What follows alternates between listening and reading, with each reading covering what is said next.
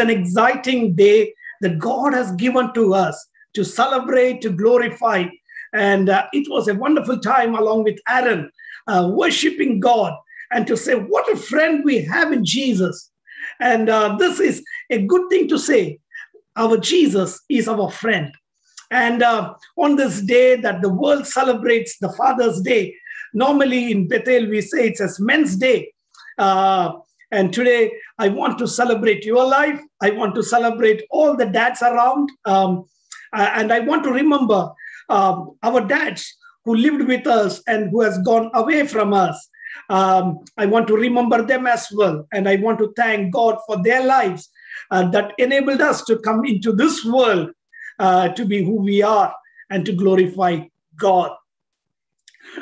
Some of you are praying that your parents, your dads, your moms who are not well in different parts of the world will be healed. And I pray along with you that they will be healed in Jesus' name. And this new month that we have stepped into will be a month of blessing. And I want to release that blessing upon everybody as we have got into the spring in New Zealand. I pray that the favor of God will spring forth upon you, upon your family, upon your children, and upon your prayers that you're pouring out in the presence of God. This morning, for a few minutes from now, we are going to hear from God's word, and then Pastor George will pray for the fathers at the end of the service as well. So I'm very much excited because he's such a wonderful man of God who is our own man who has been blessed with that prayerful heart. For this morning, I have a very interesting topic. The topic is the amazing 22. The amazing 22. When we grow older, we want to become younger. Some of us who are very young, especially children, want to grow up to be people who, like we are, they want to grow up. They don't want to be called a baby or a child, but everybody of us want to be in our 22 again. And I don't know how would I think if I go back to 22 now. And because the things that we have done those years would make us who we are today. So some of us have wasted our time when we were 22, and we wish we could have gone back to that 22. Some of us were stronger. I was strong when I was 22. I'm still strong, but I'm not as strong as I was 22. I was fast. I was quick to run. All those things I used to do. But today, I want to not talk about the age 22, but some very important lessons that I learned from the Holy Word when I thought about this word called 22. Genesis chapter number 3, verse number 22 is not a great start, but that is where everything started trickling down upon us. God says like this, now man has become like us. God says man has become like us. He has the knowledge. He knows what is wrong, what is right. Now he may go and grab the fruit of life. So it's not a good place for him to be in the Garden of Eden. So God Almighty, the Heavenly Father who created Adam and Eve, had to send them off from the garden. The journey of human race started out of the Garden of Eden on that particular day. Verse number 22 of chapter number 3. But God still loved, because we are his children. And he was looking out for men and women who would turn back to God, turn back to the initial plan that we were created. Chapter number 5 of Genesis and verse number 22 talks about a man called Enoch. Enoch walked with God faithfully. This was the first man in the Bible wherein God puts an adjective into his character. and his walk. He walked faithfully before God. He walked faithfully with God. You see, that's a wonderful testimony of a father. And Bible says Enoch was the father of Methuselah. So he was a father, and he was 65 years old when he started this journey with God. And he walked with God not 1, 2, 3 years. He had a consistent walk with God.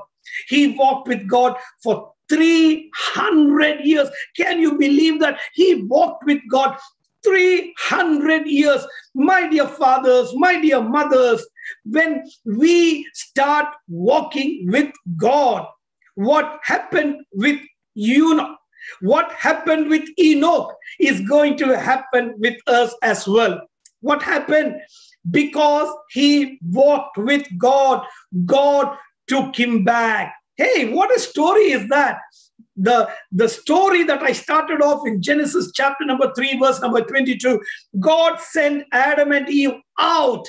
But here, God takes one person into him, and his name was Enoch. And Enoch never died. The Bible says God took him back, and he never died. What a glorious story in chapter number 4, 5, and verse number 22. I want to go a bit more further. The next 22 is very close to Genesis chapter number 5.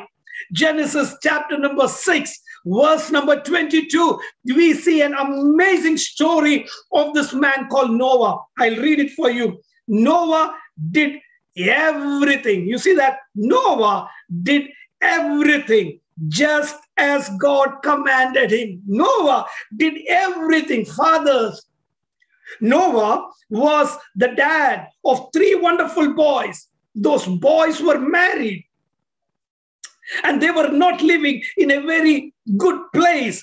The world was corrupt. The world was bad. People were doing mistakes left, right, center. But there was a Noah that God has mentioned in the Bible, that he did everything just as God said. And God saw what Noah did, and God rescued him out of the destruction. So today we are, in fact, the generation of Adam and Eve, but in fact, we start our history from Noah and his children. So that's another beautiful chapter number 6 and verse number 22. So that verse number 22 is ringing again and again. God, who pushed man out of the Garden of Eden, is looking out for men and women who turns back to him. And we saw it in chapter number 5. We saw it in chapter number 6. There were a couple of people who walked faithfully in the presence of God, who did everything right in the sight of God. Can I challenge you this morning with those 2 wonderful people? Are we able to walk faithfully in the presence of God? You can. Don't blame people around you, because Enoch could have blamed people around him, but no, he did not. He walked with God consistently. Don't bother about anybody. You can walk with God. Not only he walked with God, he took care of his family as well. The Bible says Enoch, when he was walking with God, he had children as well. He was a family man. So walking with God doesn't take you away from taking care of your family. Noah did everything which was right. And because he did everything which was right, he was protected from the wrath of God. He and his family, 8 of them, were saved because they did exactly what the Lord told them to do. And I thank God for Noah's life. Again, we go further, but now I take you to a chapter, Genesis chapter number 22. Again, I take you to that word number 22, Genesis chapter number 22. We see the father of nations there. His name was Abraham. How did he do what he did? This is what the Bible talks about Abraham in chapter number 22. God said to Abraham, Abraham, I want you to do me a thing. I want you to sacrifice your son Isaac, that I have blessed you. Bring him and sacrifice in my presence. Go to Mount Moriah, and I am wanting to see you sacrifice your son. What a father Abraham was. He did not ask any questions to God. The other day, my son was asking me, Dada, Abraham is a good negotiator. He negotiated with God. He was bargaining with God. But here in chapter number 22, he never bargained anything. He never spoke anything. If God has given, he has the right to ask back. And I should not ask anything. I bring my child onto the altar and sacrifice him onto God's altar. See what a father Abraham is. Today, I want to let you know, we should be able to come in the presence of God with a sacrificial heart. Whatever God requires from us, let us not take anything out from him. Bring it to God and say, God, this is me, Lord. This is my family, Lord. These are my children, Lord. I am bringing them to you. God is looking for those people who are obedient like Abraham. In fact, God tested Abraham. That is what the Bible says. God was testing Abraham whether he would sacrifice his son. And in the test, Abraham came victorious. Fathers, my men, I'm asking you this question. Women as well. Don't take the service as just a men's service. But I'm asking the women as well. Are we obedient to God even if it matters our own children? Does your obedience stop if God is asking something that you desire more? When God requires our time, are we obedient to give our time to God? When God requires our money, are we obedient to give our money? If God requires our children for God's work, are we obedient to bring our children into God's presence and say, God, these are your gifts? I thank God for Hannah, who did not have a child, but got a baby, and his name was Samuel. And she knew this child belongs to God. And she offered this child to the temple of God. Remember the story of Hannah and Samuel. Samuel was the first judge of Israel. If at all you give your child to God's work, if at all you contribute your family to God, if at all you do anything that the Lord desires for you to do, God will never put you down, my brother. God will never put you down, my sister. He will give you certain first in your life. He will make you the first of your family. He will make you the first of among your friends and your colleagues. How many of us are not getting those positions and privileges because we are not obeying the Lord as we should be doing? So Genesis chapter number 22 talks about that. So I'll wind down the Old Testament in the book of Genesis, and I will jump into the New Testament. I start off with Matthew's Gospel, chapter number 22, and the last verse. If at all you have read that beautiful verse, the last verse says, from that moment, nobody dared to ask Jesus any question. From that moment, chapter number 22 and the last verse, you see that from that moment, nobody dared to ask Jesus any question.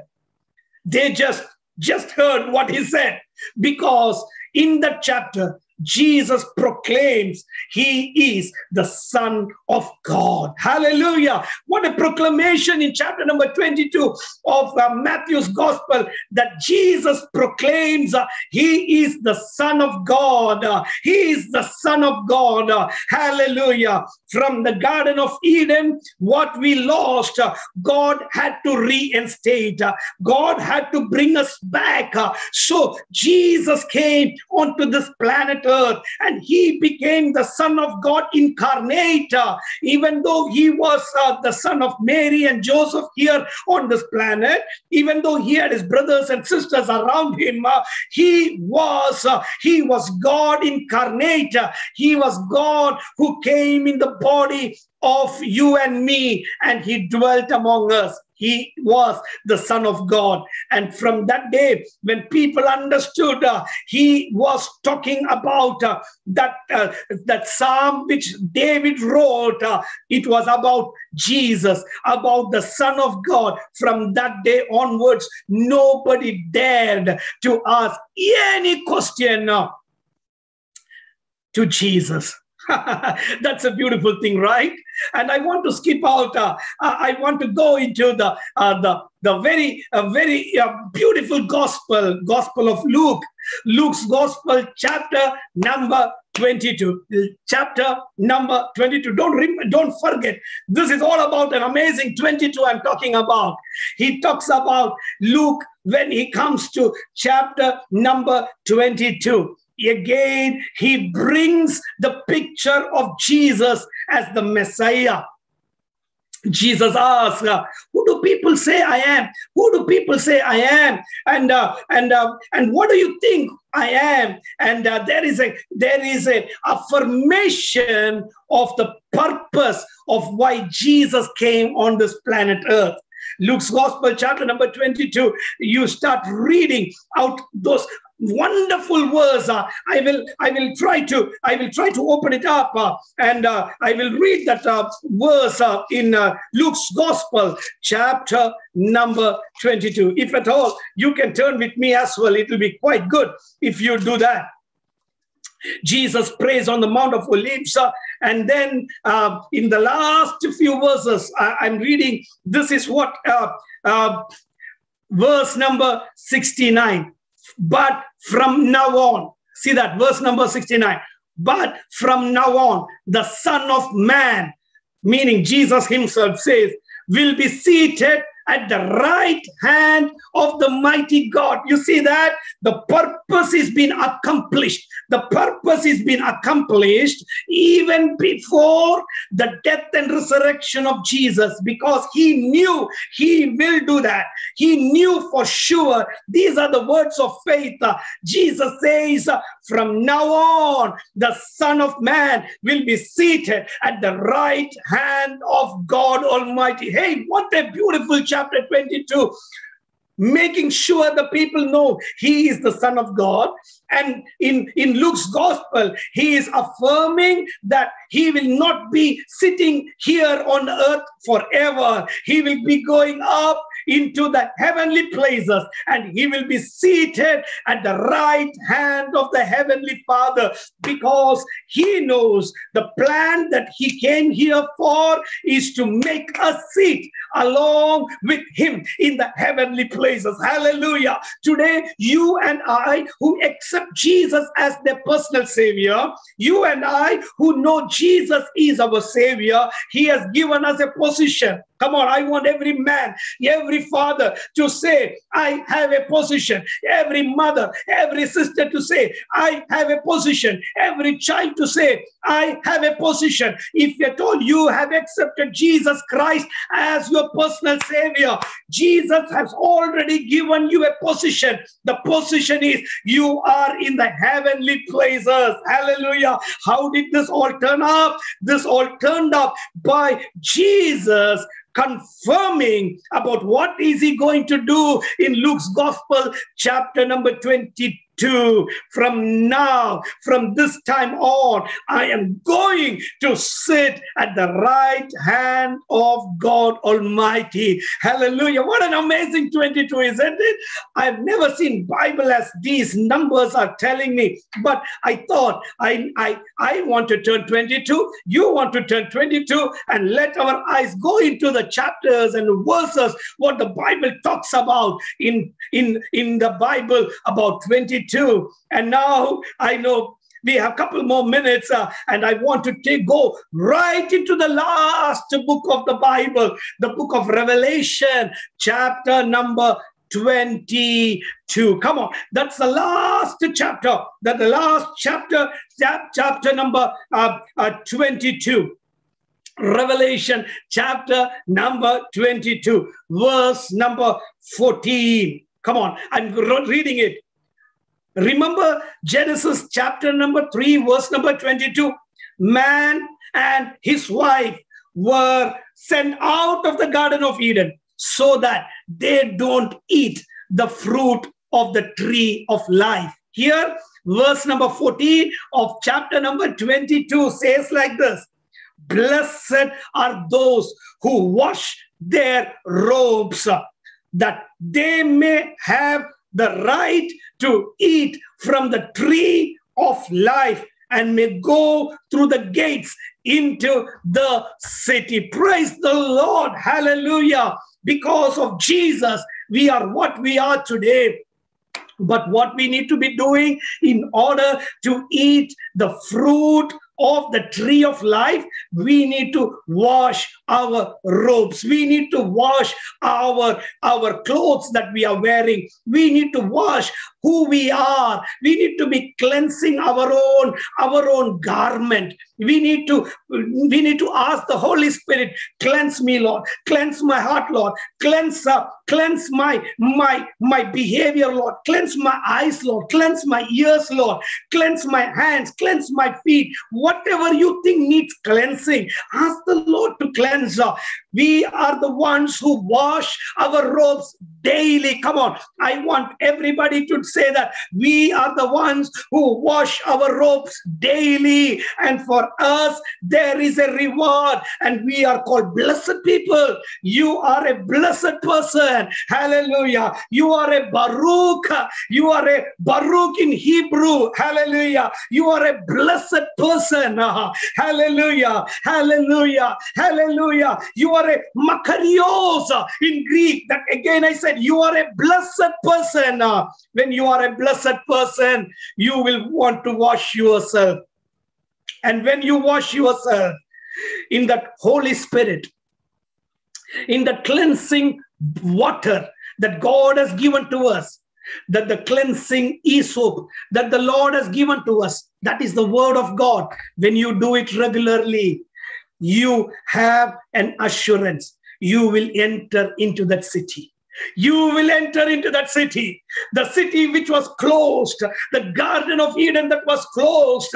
You and I will enter. I love that. You and I will enter. How are we going to do that? We are going to eat the fruit of life. What was taken away, what was refrained, what was blocked has been given back to us. Hallelujah. God doesn't hold back anything from us forever. He will give it back to us. He has a plan, and we need to fall into the plan of God. We need to walk in the plans of God. And when we do that, He will embrace us because He is our heavenly Father. Do you know the story of the prodigal son who had gone away from the father, who had taken away all what he had from as a share from his father? He ate and slept and drank like any others that we see in the world, had bad friends, had bad connections. He was far away from God. But the father there in the picture was waiting every day so that his son can come back. One day, the son got up. How did he get up? With a realization, with a thought. In my father's house, there are so many servants. They eat and they waste the food. I am a son of that father, but I am in a situation where I don't have food. And that realization of where he is provoked him to think this thought. He said, I will go to my father and apologize. I will say sorry. I don't deserve to be called your son now, and take me as your servant. When you realize the position that you are, the sin that you are doing, you will not sit there. Some of the people, even though they know that they are doing the mistakes, they don't want to get up. I pray this morning, brother, my sister, my child, if God has enlightened you out of your mistake, you need to get up. Don't carry on your ego. Don't think what people will say, what pastor will think. It doesn't matter at all. You just get up from the filth. Once you get up, your eyes will open up, the roads will be open up, and you will walk straight to the Father's house. Even if you are away from the Father's house, you know the route of the Father's house. You know the word towards the Father. You will come back. And I'm pretty sure many people who have mucked up their life have come to the Father. I pray that anybody who is hearing me, any part of this world who has mucked up their life, have thought that there is no way out. Today I'm showing you a way. That is the way of the word. And this is the way that will make us come back to our Father's house. And the Bible says like this: when the Father saw the Son walking from the far off distance, he ran to him. He ran to him. What a heavenly Father we have. Hallelujah. He will run to us even before a word is spoken out of the mouth of the Son. The Father says, prepare a celebration, because the Son was lost and now he is found. And today we are those people that the Heavenly Father is waiting, and we need to come back. We need to rush back. We can't waste our time. We need to get back into that beautiful house. Hallelujah. The things around us are showing that the time of Jesus to come back is very, very soon. I do not know how many years. I do not know how many days. There are things around in this world that is happening to show my Jesus is going to come back very soon. One day he came as a child in Bethlehem, but the next time he's going to come as the King of Kings, as the Lord of Lords, as the ruler, as the judge. Let us not fall into the wrath of the hands of God. Let us understand a loving Father is waiting for you and me to embrace us. Who are we going now? Now it is your chance to get into the 22. Now it is your chance to embrace the 22. Can you become like Enoch? Can you become like Noah? Can you become like Abraham? Can you become like Jesus? Can you become that person who can walk into that temple of God, walk into that city of God to glorify the name of the Lord Almighty? Interestingly, there is no more 22s in the Bible, because Revelation stops off in chapter number 22 and verse number 21. There is no verse number 22. Who is the 22? You and I are the 22. Let's get ready to embrace the word of God. Walk as an obedient servant of God. Walk as a faithful man and woman of God. And let us have that bold assurance. I am in this planet Earth for few years, few days, I do not know, for decades. But one thing is for sure. My eternity is not here on this earth. My eternity is up in heaven. Can I bless you in Jesus' name? Father, in the name of Jesus, I bless your children who heard your word this morning. I release your blessing. I pray the power of your word will translate into blessing and make them a blessing, Lord. Thank you. In Jesus' mighty name, I pray. Amen. Amen. Amen. Hallelujah. Thank you for joining. Now we have Pastor George, who is going to bless every father, every man of our church, not only our church. He's going to bless all the men and the fathers around the world. And over to Pastor George. Praise the Lord. What a wonderful word today. A word of encouragement to us, the amazing goodness of God. And as we come this morning, we are particularly focusing in prayer on Father's Day. We think of the men and the fathers who have affected our lives and watched over us over many years. But firstly, I want to give thanks to the one true Heavenly Father. Lord, draw us all close to yourself, for you are the one who is faithful and full of unconditional love. We saw that this morning in the sharing of the prodigal son, how you, Father, wait patiently and you will accept us and draw us into yourself. We give you thanks today. We thank you, Lord, today is Father's Day. We give thanks and we pray abundant blessings and favor on all the fathers, the grandfathers, the stepfathers, and all the men who provide leadership, guidance, care, and protection for all their families and others around them. Lord, I remember with thanksgiving our forefathers, the fathers who have passed away but have left a heritage with us.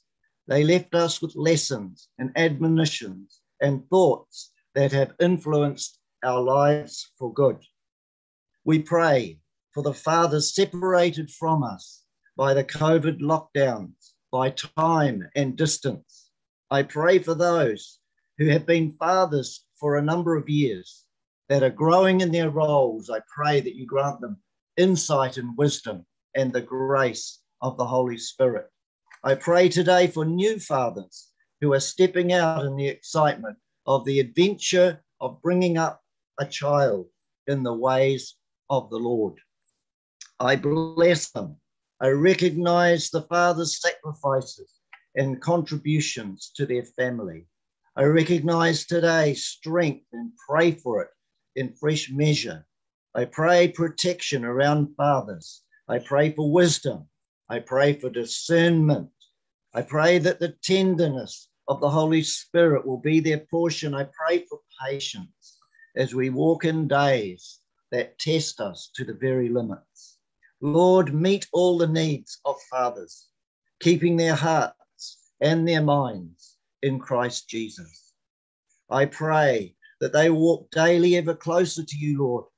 I pray for courage and boldness in these days of challenge and change. I pray today particularly for a fresh infilling of the Holy Spirit. I pray that fathers that I pray for today will always be alert for an enemy that seeks to pull them down. I pray that fathers would become watchmen on the walls of his household.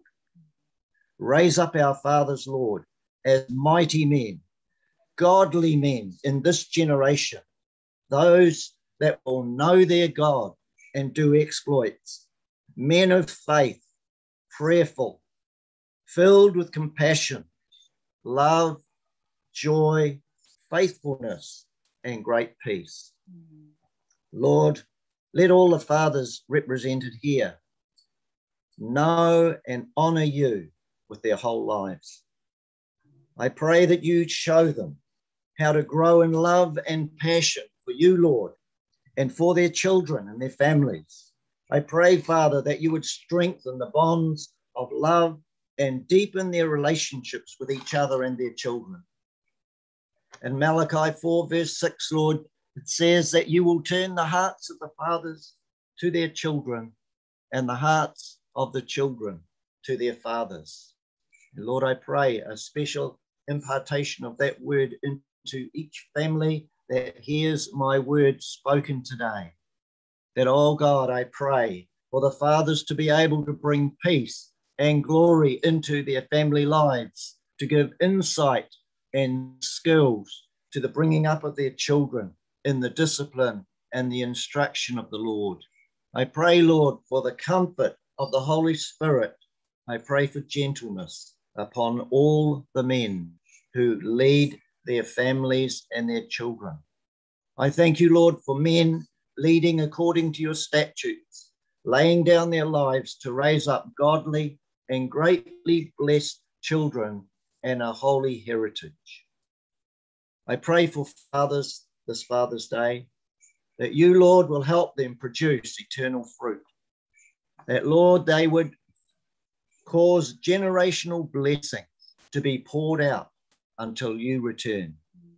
I pray for families living in the way that you intend, growing in grace and Christ-like character with these fathers, each one loving, caring examples for their children to be nurtured and building for the generations, praying, talking, and showing their children the way to walk in the ways of the Lord.